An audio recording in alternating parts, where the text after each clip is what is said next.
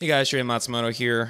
In this video I'm going to be standing up because this guitar is just a pain in the ass to even hold sitting down. So my face might be cut off, but that's okay. If you guys can see the guitar, that's all that matters. This one's called a Ibanez Destroyer, DT555, sometimes called the Phil Collen model. Phil Collen is from Def Leppard. He used it for a couple years in the 80s. It really wasn't his signature model, but some people call it that.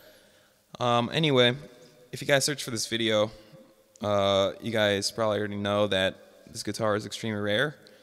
And there's actually one other video on YouTube with this guitar in it, and to me, it wasn't good enough.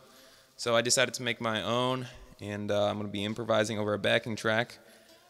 And I hope you guys enjoy it, and I'll see you soon.